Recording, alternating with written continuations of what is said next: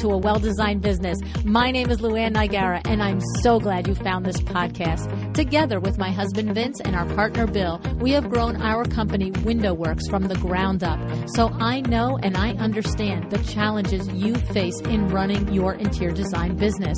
I also know that your talent alone isn't enough to ensure your success. So on this podcast, we talk about strategies and practical steps to help you grow your business. But make no mistake about it, we have our share of fun here too, mixed in with those aha moments that I love so much. This isn't fluff. Nobody has time for that. Whether you are a new interior designer or a seasoned designer, I am here to help you create and to manage the kind of interior design firm that you dream of. It's straight talk and it's action. Are you ready? Let's get started.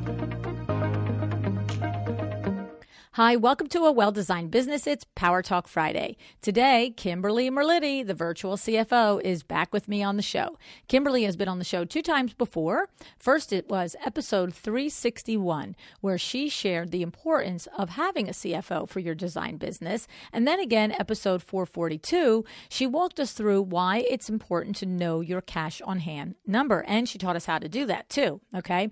Today, I want to also let you know that Kim is one of the co-authors in the 3rd book coming out this November. That's right. A Well-Designed Business, the Power Talk Friday Experts Volume 2. So if you don't have Volume 1 yet, you need to head over to LuAnnNigara.com/book 2. Now, today, Kim is going to share why and how you should prepare an estimate for your design projects before you sign the contract. All right. I'm sure you just went, huh? Okay. So, but before we get started, I want to thank Monogram for sponsoring the show. Have you signed up for their Design Trade program yet? By joining the Design Trade program at Monogram, you get all the benefits of being a valued Monogram partner. You get information, education, and access to the luxury appliance that your clients want now. Because isn't everybody and their brother renovating or building a new kitchen because they're all home 24/7 eating all the meals at home, right? Be the expert. Be the one that your clients look to for the latest technology in kitchen appliances, from refrigerators to cooktops to wine fridges. Don't forget the wine fridge, okay? Now, go to monogram.com/LuAnn. All right, now, I realize, and Kim does too, that there are plenty of you out there who are already shaking your head saying, no way, LuAnn. I could not possibly present budgets before I sign the client. I don't have that kind of time. This won't work for me. So here's the thing.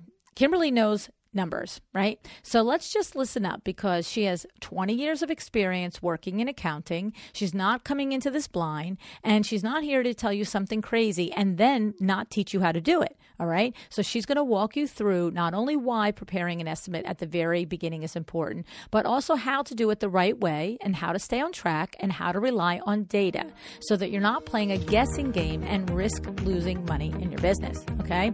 So just listen with an open mind. If you're resistant at first, I think that you will be able to see how this could really translate to more profitability in your business.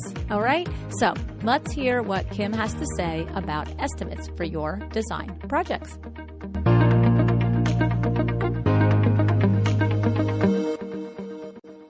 Hi, Kim. Thanks so much for coming back to A Well-Designed Business today.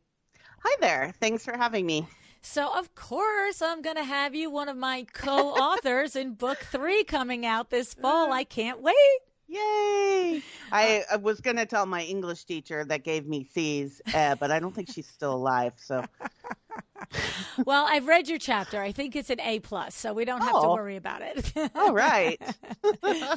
So one of the things that I thought we would talk about, Kim, is in your chapter, you actually talk about this as well. Of course, there's what I'm a firm believer of. We need to hear information many different times, many different ways in order for us to have that possibility of that aha, that breakthrough moment. And the topic that you cover in the chapter and what we're going to talk about today is about estimating a design project before you present the contract. And I know Kim, because you and I have talked a lot. I know in your practice, when you work with interior designers, you run into a lot of resistance with designers doing this. And you've said to me that they've said things like, I don't have time and I can't, blah, blah, blah. And I know with the designers that I work with, not that for 1 second I'm going to teach them how to do this. Okay, I send them right to you for that. But I know that part of the resistance is really a lack of understanding on how to actually do it. And so let's talk about that a little bit, Kim. How do you teach interior designers how they can estimate a project, and why do you want them to estimate a project before they present the proposal or the contract? Walk us through it. Well, there's a laundry list of reasons, but I'll keep it short because this is only an hour show. So first of all, I learned how to do estimating, believe it or not, when I worked for Swinnerton Builders a long time ago. I actually would jump into the finance trailer just to hang out with them to feel like I was a finance accounting person, believe it or not. And they're the ones that taught me. They said you need two variables. You need time, and you need to know the schedule, which is what time means. And then you need to know the scope of the project. And so when I bring this up with my clients, especially my new ones, so shout out to all my new clients. I know you're working hard, but this is something you definitely need to take on. And I probably have 10 different versions of estimates. I cater the estimates based off my client's understanding of what I'm saying. Does that make sense? So if you're giving someone a document like an Excel spreadsheet and you're saying, hey, figure it out, I'm not doing my job. So it's really important as a virtual CFO to walk them through the process. Everyone is going to learn differently. So like you said, you have to hear something over and over again sometimes before it sinks in. So if you, the end user, if you guys are not understanding how to do an estimate, you need to make it something you can understand. And they do that by walking it through with me. So again, you need a variable for time, when it should be completed, and the scope of the project. And depending on how you're billing, I hear the excuse, but I bill lump sum, so I don't need to do this. Well, actually, you're the number one person. If you bill lump sum, you need to do this because you need to estimate at the beginning of the project how long you think it'll take throughout the project. Now, by no means are we handing this over to the client. We might give the client, I think it's a range of 20 to 40 hours for the master bedroom. You can do something like that. But this is for your purposes only. That's a common misconception. They think they have to hand it over to the client, and they do not. So that I just gave you a bunch of, so I'm going to pause for a question, LuAnn, because I know you love questions. I actually love you because I know you love questions. So I'm going to pause right there and make sure we're okay. And then I'm going to keep going because I swear I could go forever. Well, I love that you give me the space to pop in and clarify and ask my questions, Kim. Okay. Yeah. So basically we have covered this before and we know it. I'm going to repeat it, is that whether we are billing flat fee or hourly, we still are coming up with our data based on our personal time tracking, based on previous projects, based on facts. And so what you're saying is that you want a designer to really understand when you're doing whatever the scope is, whether you're designing a master bedroom, you're designing a kitchen, to be able to go back and review past projects and say, you know what, this will be approximately 20 to 40 hours. You're not saying then go forward to the client and say approximately 24. You're saying we're building our budget now, right? This is exactly what you're saying. We're building our estimate. So you're saying, yes, okay, in column for master bedroom, 20 to 40. So I have a question for you in that, beyond what I just summarized, is if I'm doing a whole house and I've got the master bedroom, I've got the kitchen, I've got this, and you mentioned a range of 20 to 40 on the master bedroom hours. By the time I add up 10 or 12 spaces, that range, especially if I'm at 200 an hour, is really going to affect that estimate. So were you just saying it off the cuff, or are you saying, no, start there for the estimating purposes, and then I'm going to tell you how we get that a little bit closer to an actual number? Okay, so I love all these questions, and I never talk off the cuff, believe it or not, because accountants can't do that. Okay. So, so it's very specific to the scope of work because that's the other variable. So are we talking about, and I'm going to give you a range of different projects here because this is just not a cookie cutter answer. Right. Let's say you've got a chateau that's 15,000 square feet. And if one of my clients is listening right now, I have clients through the nation. They know who they are. This house was huge. So we had to do this room to room to room. Not only that, we had to break out the design estimate from the purchasing and install estimate. So we had to look at the hours for both. And then on top of that, we had to make a list of furniture the client wanted in that room. Now that is a huge home, and that doesn't include the outdoor furniture. So it took us probably 3 revisions to get that estimate right. And yeah, why are we going to all this trouble when we're not even handing this over to the client and that we're billing the client, this particular one, hourly? It's so we make sure we're not missing anything in the scope. We as the designer, and I'm not a designer, but the designer, you guys are the professional. It's your job to educate your client when they hire a designer what it takes. I mean, if they didn't want a detailed description of what you're going to do, they might as well just go to IKEA or Crate and Barrel on their own, right? Mm-hmm. So let's act like professionals, go to them and say, this is what's going into each room. And if no matter how you're billing, at least the client has a good idea. But you are basically, I call it like boning up and studying for a test that your test is going to explain the project to your client.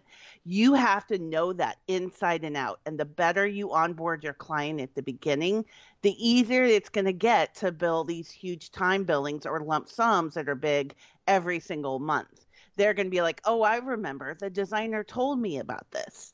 And they will know, oh, this is when we do this room, and this is how long it takes because we're custom making a sofa to go in this weird corner because we live in a 100-year-old house. Does that make sense? It does. And I love what you said in there, that you said it's like boning up for a test. We get that. We all remember those days when we really, you have, a 4-hour test. You have to sit down and for weeks and days, whatever it is, hours ahead of time, you have to prepare. And so what you're saying is that the less professional, the unprofessional approach is to just wing it and say 15,000 square foot house probably will have, 20,000 in design fees, probably in 10,000 in purchasing and estimate fees, probably in 10,000 in install, probably 5,800, $50,000 in outdoor furniture and 200,000 in probably. And what you're saying is no.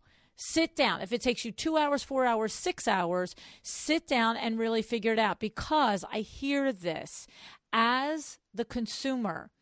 I want to know up front what I'm getting into. Now, I understand there might be changes along the way. Mm-hmm. I understand that you're at your will as a professional to come to me partway through and say, hey, we're allotted, we had forecasted this much in this space, but I'd like to present this. I then am making an informed decision. I'm saying, my overall budget for this project was $500K.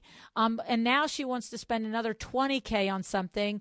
Yeah, I can do that. But if I don't have any idea what it was and you want another $20K, my brain wants to go into a spin cycle, right? Yeah, you can tell when your client gets overwhelmed. We all know that look. It's like they start to shift their eyes and fidget, and they're like getting really uncomfortable. Come on, we all know it. I mean, right. I've been reading books on interrogation techniques, believe it or not to interrogate my client, but I have a background in police. I did the police work for 2 years, so I just find it interesting that when your client's getting uncomfortable, and it's actually my job to make my clients, my designers, comfortable with this. So when they're getting uncomfortable, I know. Right. But we need to be able to hold the client's hand and explain it to them what they're getting and set them at ease. And if they start to fidget before they've even signed the contract, we need to get to the bottom of that fidgeting before they sign the contract, because that could be a problem down the line. Right. We need to, basically, it's a new boyfriend or girlfriend, and you're trying to communicate with them what's going on. Exactly. And the different components you're talking about is the design estimate, which is the design fees, the purchasing fee estimate, because you are an advocate of people to bill for purchase. purchasing time, Uh-huh. the Yeah. installation estimate, which is the same thing, hours for the reveal install, because, of course, for a 15,000 square foot home, that's probably not a 1 or a 2 day install. That's probably a week or 2 week install, right? So we have to account for those hours for yourself, your team, the indoor furniture estimate, the outdoor furniture estimate, and I'm assuming in furniture you're lumping in lighting and carpeting and everything. It's all the stuff that you bring in. And Everything. so what do you find when a designer is, look, here's what I'm thinking is, if I'm newer in business, if I'm one of my baby designers, and maybe the project I'm looking at is a single master bedroom that maybe we're going to do very minimal to it. We're going to do furniture. We're going to do window treatments. We're going to do an area rug and some accessories and bedding, right? So I could see, as a baby designer, maybe we're saying, well, what's the point of doing this exercise for, a $6,000 project, right? But the point is, if it's almost like anything else, if we don't flex the muscle and we don't build the process for estimating all of these features, even if the whole thing adds up to 6,000, when the whole thing adds up to $500,000 or $1 million, we don't have the process in place, correct? Yeah. And actually, I'm glad you brought up the smaller projects, because that's the other side of the spectrum. When I know that some people listening to this will say, well, I don't do 15,000 square foot mansions. Well, for those that just do, I always call it a la carte for some reason. But if you're doing a bedroom and then they're like, oh, I love the bedroom, let's do the living room. You still want to do an estimate, even if the hours are so little. But what your brain is going through the process, right, of, I'm doing a living room. Well, what did I run into last time with that other project? I remember that really made the client mad. Well, I need to make sure to work hours in for this, and we need to do this. And you guys, on the whole topic of pandemic, we have to talk about personal protection equipment. Do you have personal protection equipment? That takes longer. Do you have extra costs because you had to get additional insurance to cover your staff on a job site?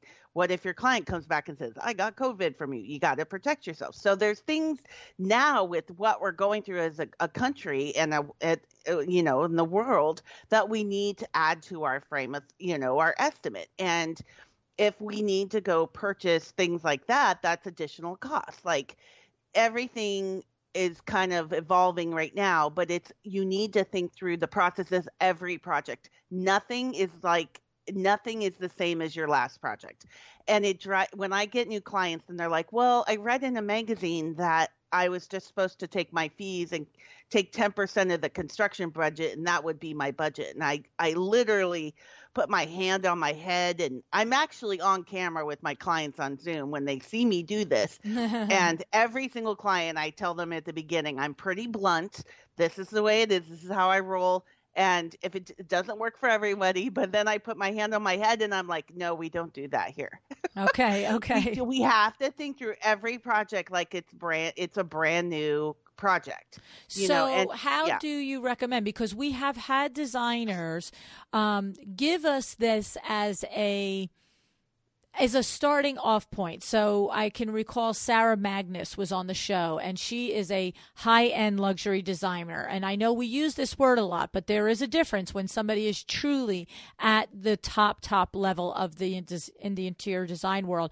And she did mention that there was a percentage of, I'm going to call it the build budget, but I'd have to go back to my notes to recall what it was. But the point was that there is a guesstimate there. So what is I hear you're saying, no, we don't do it that way, but what is it, and how do you teach your clients to do it then? Or is it, look, at her stage and her level, she's recorded it and figured it out so many times that statement is born out of data, as opposed to just an offhand statement that I took from someone else as a recommendation?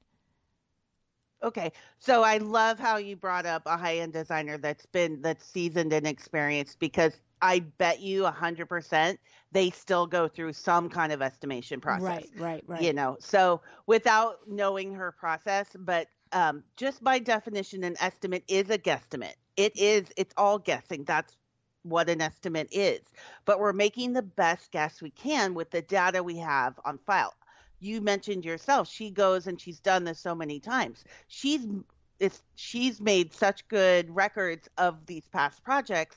She's so seasoned that she can say, I've done 5 projects similar to this one, and that's how I'm going to start estimating my fees. And then I bet you anything she goes back through and tweaks it a little bit. Right, I right, bet right, right. that's Understood. exactly, she's only able to do that because she's so good at tracking her time and probably taking really good notes. Right. And that is literally exactly what I want everybody to do, including my architectural clients and my general contractor clients. Right. I mean, general contractors have it hard. I mean, I'm not sympathizing with them completely, but they have to do what are called hard bids, and they have to have 3 top bids in commercial jobs. And if it strays from that bid that they choose to get the job, they have to inform, it's called a change order. That's what I propose to my designers. I call it an ad service or just additional scope. Send a letter to your client and say, this was outside the original estimate. Here's what you told me you wanted, and that's not what we talked about originally, and I want to let you know it'll cost maybe blah, blah, blah, in addition to what we already talked about. And it's just a polite discussion with them. It doesn't have to be emotional. Actually, you want to take the emotion out of it, but you want to have a kind tone a little bit. And believe it or not, the client may come back and go, oh, you're absolutely right. That is an addition. Oh, I completely understand why you're charging me more. And I want to not do it knowing that. Right. Like, give them the knowledge, respect their time, respect the client's money. They will allow you, they will thank you for it. And the ones that freak out when you do stuff like that, we should probably reconsider. Maybe, I don't want to say fire them, but you should probably reconsider working with people like that going forward, because they're so on adrenaline and emotion. And there's a lot of that these days. So we need to make sure we onboard them and detect that type of, I guess I could call it spazzing out at the beginning, as opposed to the middle when you're owed 50 grand for certain time billings and product. You know what I'm saying? Yeah, So, I love this, yeah. additional scope letter, because it is so true. And, to me, the way I call it is, don't decide how to spend your client's money. If they are asking you or describing to you something that is out of scope, don't assume they don't know it's out of scope. That's my point. A lot of times a designer will knee jerk and say, now they're asking me to do this and it's not part of what I already charged them for. And so they want me to do it, for free. And I know I've pushed designers back and said, well, do you really know that they expect it for free? I mean, maybe they're it's no different than, I always use the restaurant analogies. If I'm sitting there and I ordered a piece of chocolate cake after I had this lovely dinner, and you bring me my bill, and I say, I want another piece of chocolate cake, you're going to pull the bill away, you're going to bring me another piece of chocolate cake, and you're going to put the new bill down. I get it. Just because you already gave me a bill, I'm a grown-up. I know I want more chocolate cake. I expect to pay for it. And I don't think that we realize enough in this industry that is always a possibility of what's happening in our client's mind. And to your point, when you present it neutrally, politely, as a matter of fact, I call it easy breezy. When the clients that I'm working with, they'll know that that's my language. It's like, oh, okay, so you wanted us to completely knock down the fireplace now. That's great. We didn't talk about that in the original scope. Here's the invoice for 10 grand. And to your point, the client could go, oh, yeah, I didn't think it would cost 10,000. I thought it would be nothing, or I thought it'd be 1,000, or I thought, okay, well, it is 10. Do you still want it? No, never mind. Or yes, okay. So I love that. That's awesome. Yeah. But get me back to building this estimate. So we're going to sit down. Let's imagine we are relatively new in business, or even if we're 10 years in business, but we've never done the exercise. We've never done this pre-work. We've always kind of built it as we're running along and throwing numbers at people and hoping they just keep buying, sending checks, right? So what is, when you're working, I'd actually rather take it from that standpoint, from a standpoint of a designer that has been in business 10, 15 years, and you start working with them and you find that they're like, this is it. I am done with this business being this big, scary yarn ball to me. I want to understand it. I know how to design all day long. I know how to manage my clients as far as a personal relationship, a professional relationship. I got that locked down, but I'm sick and tired of the business back end being this yarn ball. So how do you teach them to pull back and retrain and go in and start to do and build these estimates? Well, that's a great question. And I'm not trying to sell myself, but you can hire me to help you walk you through it. Doing this for 20 years and learning the construction trade and being on job trailers and doing all that by hand. But what I would do is ask you if you want to do it on your own. You sit with a piece of paper or you open Excel, whatever you're comfortable with. Not all of us learned Excel in school. And believe it or not, I've taken refresher courses because I'm not going to say how long ago I learned Excel. It was a very long time ago. And you sit there and you list your rooms. You list, like I said earlier, you list at the top of your piece of paper design hours, and then you list purchasing/installation. And then you sit there. If the word living room is there, you say, okay, what did my client on our walkthrough say she wanted in the living room? And you start writing down lamp, chair, sofa. Ooh, area rug. She really liked that. This means, guess what, everyone? We're going to have to take really good notes during our walkthrough or going through, if it's a new build, going through the plans. You sit there and you list out your furniture in the living room and you put through all your notes, go through your notes with the client. And yeah, this sounds lengthy. I know some of you are rolling your eyes at this process, but this is what it takes. Slow down, shut your door. Don't let anyone in for an hour. Write it down and then say, based off your personal experience, how long does it take to design a living room? And write down your first thing that comes to your head. Like, oh, well, last time it took me 20 hours and I'm going to go to my database and check real quick with my past projects. Oh, yeah. Okay, maybe 25 to 30 hours, And then the purchasing and installation is probably a bigger range. Let's be honest, everybody. Going through a pandemic, things are constantly being shut down and reopened. So you need to prepare your clients. I'm going to make this pandemic friendly, this explanation. You need to allow for change in schedule and say it could be and to do that, you can have a bigger range on your purchasing and installation. Okay, so just as a caution, I've heard from designers that normally if someone wants something installed by Christmas, they have to order it in September. It's been that way for years until this year. Manufacturers are behind and everyone's having to order now to get it by Christmas. Right. I mean, it's just the word on the street. So knowing things like that, like constantly reading blogs and talking to vendors and keeping up your relationships, that's how you're going to be able to do your estimate. So you write down, okay, normally this purchasing and installation thing would take only 20 hours to 30. Well, now it could be 20 to 60. And a lot of my clients are like, well, what do I tell the client when they say, why is that range so big? You will know how to answer that question because you did an estimate. You ask yourself that same question in your head. So they're just asking that question. So you should have an answer for that. Also, you guys, protect your staff, protect your client's property, and that shows a lot of respect. So you need to make sure you're telling them how you're protecting them and their home and your own staff. Okay, this is a brave new world we're in right now. Right.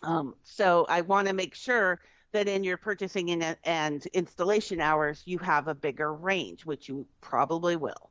And on this topic, a lot of my clients, because of the purchasing and installation uncertainty, they've been doing that hourly when normally they would do it lump sum. And so to believe it or not, design hours could be a lump sum, but purchasing and installation could be hourly because it's more cost effective to your client to pay it hourly instead of lump sum because they could end up overpaying. And we just can't predict it. We haven't been in a pandemic since the early 1900s? Right. Was that the flu or something was what we dealt with? Anyway, they didn't have interior design back then. Well, they did, but it wasn't too pretty. But anyway. So the idea is that we go back to those 4 categories: design fee, purchasing fee, installation fee, and the furniture, indoor and outdoor furniture fee. And we put them on a spreadsheet and we list it by room, and we just go through and we do this. And if we have data, we go back to the data and say, the last 4 living rooms I did, it took me anywhere from 18 to 22 hours. So that's a pretty good, 18 to 22 hours, 4 out of 4 rooms, I can put down 22 hours. Like, I'm going to go to the high part myself, right? And then, but if I don't have data, this is where this breaks down. And this is why it's so important to track our time. Even if we are in business 10, 15, and 20 years, if we've never done it by data, we've always done it by feel, then... And there are designers that do it by feel. I absolutely know there are. But this is where the profitability gets compromised when we do things by, because I've had conversations where I think I've used the example once before. A designer and I were working together, and we were trying to come up with the design hours that she expected to do on a particular project. And it was important that she do this because it was also a project that was out of state, and there were lots of other little nudgy expenses that were going to come in. So I was very emphatic about, let's get the design part at least as finite as we possibly can, because when other unexpected expenses come in because it's out of state, we don't want the whole profitability to go out the door. And it was interesting because in the one room, she was explaining, the only thing we really need in this room is a window treatment, because she was doing some rooms completely over and other rooms refreshing for the client. And I said, okay, how many hours did you put down for that? 3. And you see, I sell window treatments for a living. And so it was a really good exercise, because as I started to describe everything that she is going to do in order to actually design, order, and install, not personally, but oversee the delivery of that window treatment, we were at a minimum of 9 hours. And of course, it was interesting to me and to her, because if we had picked a different room to start with, and it was a master bedroom, and she said 35 hours, I wouldn't have had that direct knowledge to know that that was unreasonable. But the point was that I knew it was unreasonable to think that it would take 3 hours to design the window treatments for this space. And so with that information, we went back, and ultimately it was probably about 50% more hours that needed to be included in the design estimate portion. And that's basically that's your profit right there. If you leave off 50% of your hours, there goes your profit right out the window. And this is why we're in business 10 and 15 and 20 years, and we're saying, I'm a really talented designer. How come there's never any money in my checkbook when I'm done at the end of the year, right? Because it's the guessing. Yeah. It's the guessing instead of getting the finite. And, I have to go back to your example of the way you prepare for a big test. We don't just walk in. If you yourself have a husband or a wife or a friend or a child that's ever sat for a bar exam or the medical, boards, that's a huge, huge investment up until that point in time, money, education. And when it comes time to sit for it, you just don't say, well, I guess everything I've ever done so far will just come into play and it'll all be fine on that morning of the test. And that's sort of like having the false security of having 10 or 15 years experience as a designer and thinking, hey, I'm going to put this estimate together in an hour because I know what I'm doing, right? It's that same thing. I love it. Yeah. Yeah, and actually that's why I got C's in English. I would just walk in, hey, I'm like, it's only writing. Exactly. Oh, my goodness. So, all right. And then, so once we do this, I know that we've had some of the more seasoned designers on the show over the years tell us that once they do this exercise, then they keep the records. And so you're not building it from scratch each time. You're saying, okay, a kitchen 10 by 20, X amount of projects, X amount of hours. And now you're pulling that. To me, I'm visualizing it as the individual detailed spreadsheets for the individual projects, but then maybe I would have eventually develop a master spreadsheet that says the average of these 10 projects, master bedrooms, were this many hours. The average of these 10 projects, powder baths, were this many hours. Is that like, that's just a logical step that goes to my brain. Is that something that it's done? Yeah, and actually, I'm glad you brought that up as well, because what we want to do is, I always say, do a mid-project check against the estimate or a quarter. And some of those bring to light additional scope that you wouldn't have seen otherwise. So it's 2 point. You might find additional scope and go back to your client mid-project. And actually, I would prefer doing it 3 to 4 times throughout the project, especially for the bigger ones. Right. The smaller ones, not so much. I mean, those are over maybe in a month. But we need to make sure that if we're far off from the estimate, we have it on record. Again, keep good records. And again, I'm going to bring this up. Track your time, everybody. Right. I mean, that when somebody asks me a question at the end of the conversation's always track your time. So, you need to make sure you are recording over-unders throughout the project, especially the 2 to 3 year ones for those larger design projects. Yes, I agree. And I have to say, it is tedious to track your time, but you have, if you're using My Doma Studio, there's a time tracker built in. There's apps that you can use to track your time. Whatever it is, the point is, though, that is your knowledge. And if you think about it as this is one of the huge factors in your profitability. And if you were to just say, at the end of the year, would you say, if somebody said to you, I'll give you $25,000 if you track your time this year, we'd all go, well, yes. Well, that's what happens when you track your time, right? You earn more money because you don't loosey-goosey it and leave billable hours off the table, right?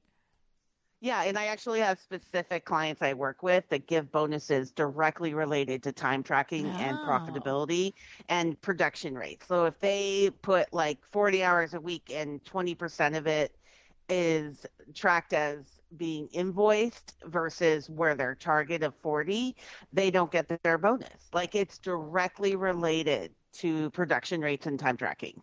That's an excellent idea. And I'm going to tell you what, if I were the principal of a firm with several designers under me, I love that idea. But I'm going to tell you what, I would do it if I was a solo. I would say, if my goal is to be billable 40% of the week, 60% of the week, whatever it is, I would literally, maybe I do it once a quarter.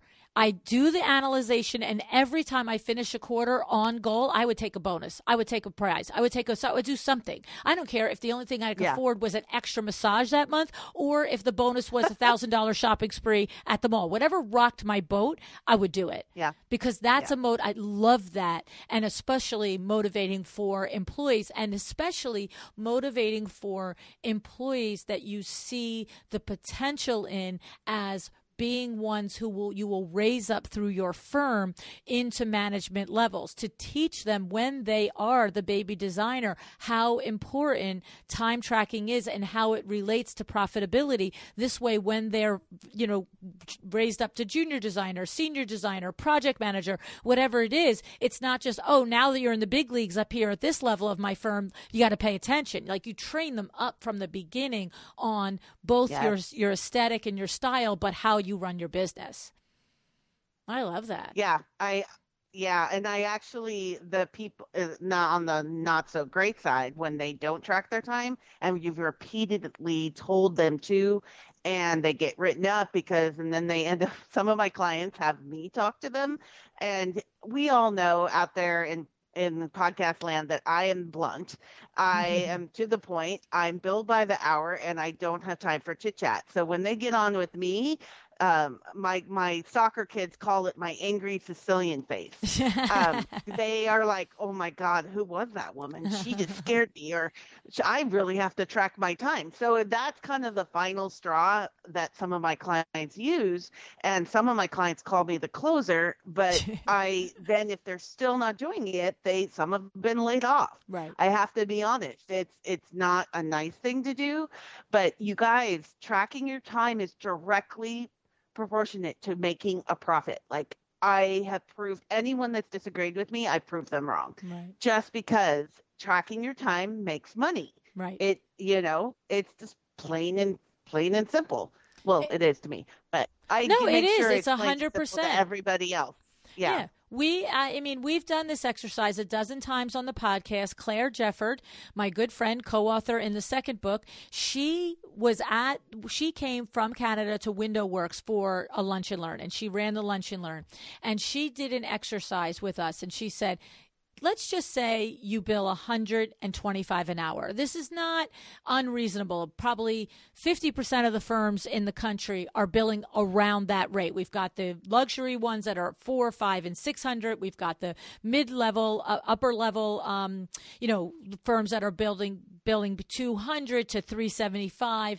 Then we have our brand new baby designers that are billing under $100. But $125 is not pie in the sky, unreachable. And she did an exercise with us where she just said, let's just say you either every week you come up with your billable hours for your client and it comes up to 10, and you think to yourself, I shouldn't do that. Maybe I should say it's 7.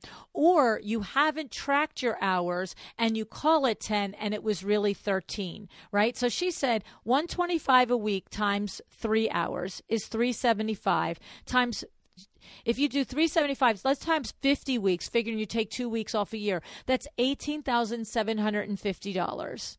I mean, what is that? That's somebody's part of half a salary for a senior designer in your firm. That's probably the whole salary for a bookkeeper. That's probably the whole salary for a part-time virtual VA that manages your email marketing. I mean, here's what it is. It's also $19,000 that you could have gone to Europe for 2 weeks on. Like, let's be serious, right? Yeah. So, and it's $125 an hour for only 3 hours a week. You start to multiply that if you're making $250, $275. You start to multiply that if you're doing 5 or 6 hours a week that you're losing because you're either not having the nerve. And what does it say? When you don't have the nerve to build the full 10 hours, why is that? It's because you didn't track it and you guessed it anyway. If you tracked it and it was 10, I think you're in a lot better position to put the number 10 there, right? And the number of my clients will be like, well, I'm getting pushback on my time billings. And I said, okay, well, did you do an estimate and understand why it's so big at this given time? No, I really couldn't, I just felt uncomfortable explaining it to the client. I'm like, okay, there's that didn't study for the test thing that's popping up in my mind. And I say, well, you need to be able to explain your bills. It's every right for the client to ask questions about especially large bills. But you go back and you explain to them where their money's going and you have that confidence. That all comes from the estimate. All of it comes from the estimate. So halfway through the job, they're like, oh, your time billing for the month is $20,000. I'm not sure what this bill means here and there and here. And if you go back through and you're like, oh my gosh, this is confusing, it's a learning process. You can be like, okay, I need to better educate my staff on putting their time in or do a better job at editing. Like, things come to light if we don't have cross checks like that. Right. Right. But exactly. it all comes down to putting your time in one every single day. I always tell my clients 15 to 20 minutes at the end of the day should be dedicated to putting in your time in whatever software you're using. Yes, I agree. And your point is distinct profit. Right. And your point's well made. If you have given a client a time, an estimate on design fees, whether you tell them how many hours it is or not, whatever it is, however your process is, but if it's rooted in realness, right? So you said, if we're going to say that figuring out a window treatment is 9 hours and we're going to decide 9 hours. Well, if you all now you say, oh, the design fee for the window treatment instead of being $900 is going to be $2,000, and they say, what's that about? You can say, well, remember in the original estimate for the window treatment, it included one revision. It included two revisions, one revision on the style, two revisions on fabric. Do you remember last week when we reviewed the 15th style? Like, you know what I mean? Yeah. It's like, in other words, to your point is, when you know where the estimate number came from, when you are different and someone pushes you back, you have the answer for why it's different, right? That's really the thing. Uh-huh. And to your other point, every single person as a consumer, they're not being mean, they're not being rude, they're not being unreasonable if they simply say, how did you arrive at this $22,000 figure for design fees? Like, just tell it to me, right? Because like you said, if you did arrive at it, you did arrive at it, right? Right. So, and all right. I just want to make a comment on the 15th revision. That's an issue of a bigger problem, but that's a good example. But yeah, hopefully if your original estimate already only included 3 revisions, everybody, if you're on your 15th, you should have told them that ahead of time through that ad service process. But I'm just saying, holy cow, 15 revisions. Right. No, but that's the point. It's like, and I love that to make that clarification. We wouldn't present that at the end. We would say, okay, we've done our revisions that are included. Here is this is the ad service letter that you described. Just wanted to send this to you. We're working on our 4th revision. 2 revisions were included. Here's the add-on for the hours on this. So what happens is when we take the time to do this homework ahead of time and to really track our hours, I love doing it on a daily basis because, I mean, I don't remember what I did yesterday, let alone 5 days ago. So to say that to me that, oh, I sit down on Friday and I review my week and I track it. I'm sorry. That's like I'm going to count my calories and just put them all in on Friday. Stop. You know what I'm saying? Like, no. And so I love that, the daily tracking. I love the creation of the Excel spreadsheets with the detail and to archiving that information so that we have it for future. And to your point earlier about Sarah, that's probably exactly the case. Sarah can go to an archive of detailed reports and she can say, you know what? When I really put all this data into one big lump sum and I divide it by a square footage fee, it sort of comes out to this. 9 times out of 10. She's still going to do her actual estimating for each project. As you said, we're both sure of that.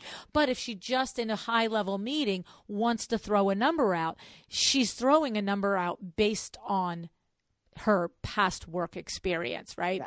And that's a goal. Why she's so successful too. Yeah. I mean, because she does the tracking she does. Right. That's why she's good at what she does. Right. And don't be afraid if you are new in the business to say, I need to do a walkthrough and then discuss schedule with you, and then I need to run some numbers and I'll get back to you. Absolutely. Like, you need to, don't be afraid to say that. A lot of times I tell my clients to throw me under the bus and say, my CFO and I are going to run the numbers and put just a rough estimate together because every project's different. Right. And, that shows respect for that client's money and their time. Right. So, yeah. You know what it is? I literally just had this at WindowWorks just the other day.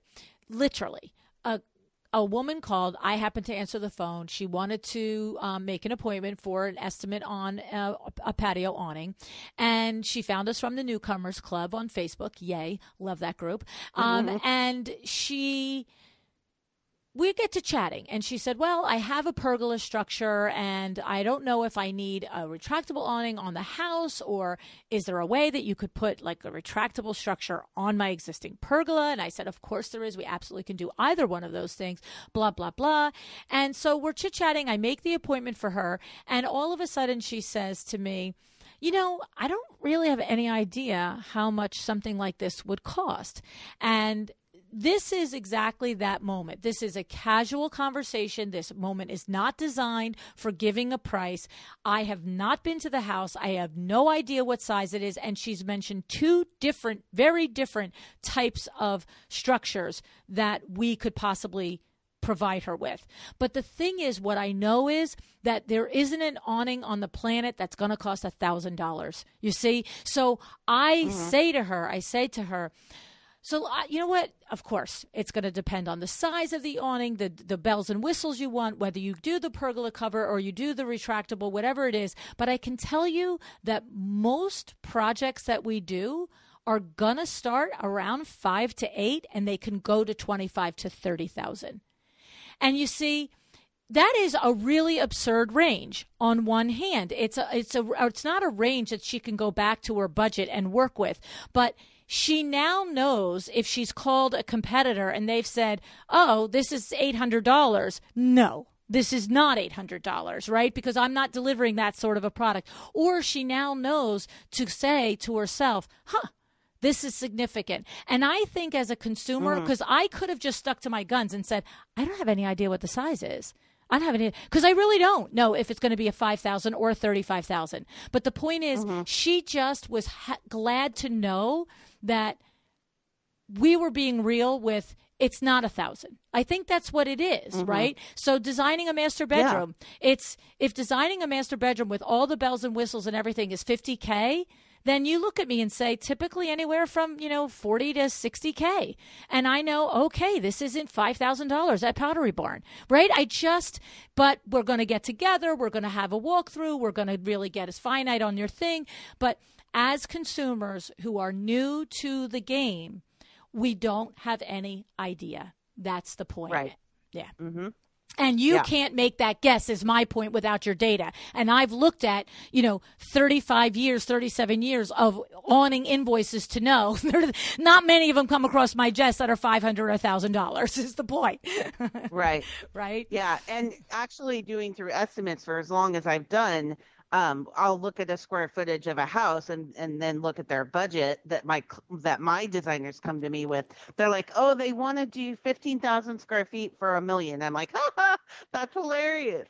Like, I'll say that to my designer client, and they'll kind of be like, how did you know you're not a designer? I'm like, no, I know numbers, and I know how. I've looked at them every single day for 20 years. Right. So I do it based off experience. I don't have to be a designer to know that number is absurd. But I mean, they could probably do it if they bought everything from IKEA. Right. No offense to IKEA. Sorry. I hope they're not a sponsor of yours. No. Okay, good. I just screwed the pooch on that one. Yeah, I wouldn't let you get away with it if they were a sponsor. You know that. I know, right? Yeah. So no, that's the truth. It's that body of experience. You've worked so closely with so many designers for so many years, reviewing the budgets, taking in the numbers, and it's that same thing. It's just knowing what's reasonable, not what's finite, what's exactly specific to this project, but what is a reasonable range. And I think as professionals, it's our responsibility to sort of understand what's a reasonable range for those very early conversations where someone is just deciding, do they want to even take the step to the actual discovery call, which leads to the consultation, right? Yeah. And actually, to bring up your high-end client, and just when they have a lot of employees, I have this one client that I work with that we look at the variances between the estimate and the actuals every other month. And so 6 times a year, I gather data for 45 projects for this one client, and they make decisions on their staffing, on their bonuses, on a lot of stuff just based off this analysis. So this drives, the data drives your entire company's structure sometimes if you make it, but you can make logical decisions based off actual numbers.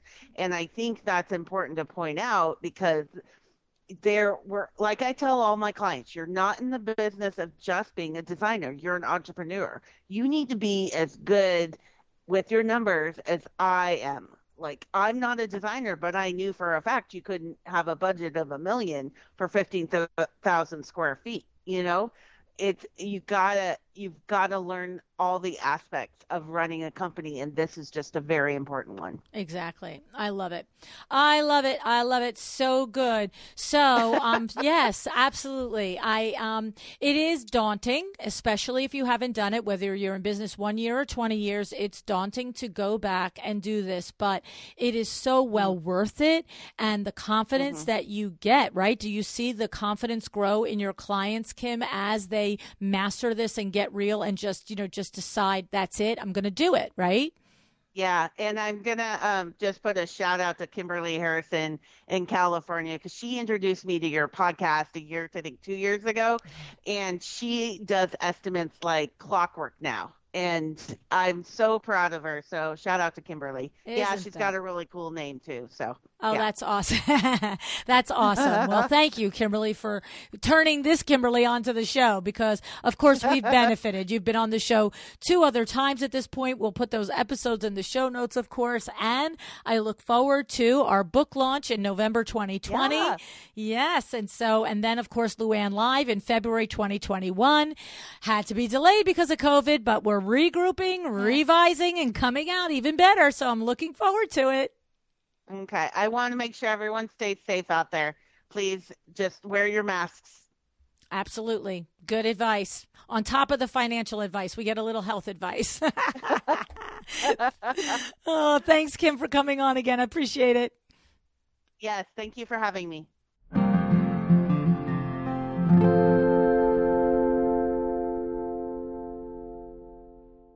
So I know you know that when we started our business, there were no computers, there was no Excel. We didn't have the tools and the technology that we all have available now, right? But even then, even when we were using spreadsheets and paper and pen, we knew that without a firm grasp on numbers, we were going to be in trouble. Matter of fact, forget trouble. We're just going to be spinning our wheels, right? So, of course, this is in part because of my husband. Not in part. Let's be serious, LuAnn. It's in all because of him, right? Because he's obsessed about making sure every dollar is accounted for. And it is this commitment to knowing and understanding the numbers that is and was a huge factor in our success at WindowWorks. So whether it's window treatments, it's interior design, it's website development, whatever it is, getting clear and knowing and understanding where you're spending your time and what you're charging for is the way to make sure that every moment and every dollar counts, right? Because data drives your company. It directly steers profitability. And if you're not using data, you are just relying on your gut instinct or feeling, then you're probably leaving money on the table. Now, I mentioned Claire Jefford, my co-author in the second book, and of course, big time interior design business coach in the industry. So great, right? I always talk about this story when she came to WindowWorks a couple of years ago for a lunch and learn. And I remember she went through the exercise. She said, for example, if you bill at $125 an hour, and in a particular week, you spent 13 hours on a project, but you only sent the bill for 10 hours because either you were afraid of the client's reaction, you didn't have the confidence to send the amount of hours that you really billed, or because you didn't really track it. You really didn't know that you did 13 hours and you just kind of said, well, it must have been about 10, right? The thing is, when you take that out, that measly 3 hours a week, when you take that out and put it across 50 weeks, do you know that it adds up to $18,750 that you left on the table? Think about that. $18,750 if every week for 50 weeks you underbill by just 3 hours, either because you didn't track it or you didn't have the confidence to send the bill for the amount of hours you actually worked. All right? So the thing is, at the end of the day, you're just like Kim says, you're not just a designer. You're a business person. You're an entrepreneur. Okay. You are here to help people have beautiful homes. There's no question. But if you're here and you're listening to my show, then it's probably not a hobby, right? You're not doing it for free. So look in the mirror and really, really get serious with your numbers. Okay? Because once you become trained and ingrained with this process, it will become second nature to you, and it's not going to be a drag. Okay? Remember Lisa Gilmore? She's like so excited now for Finance Fridays. Okay? So, and also Sarah Magnus, great advice in her episode. Go listen to that, 384. Okay? I talked about a little bit of that in the show as well.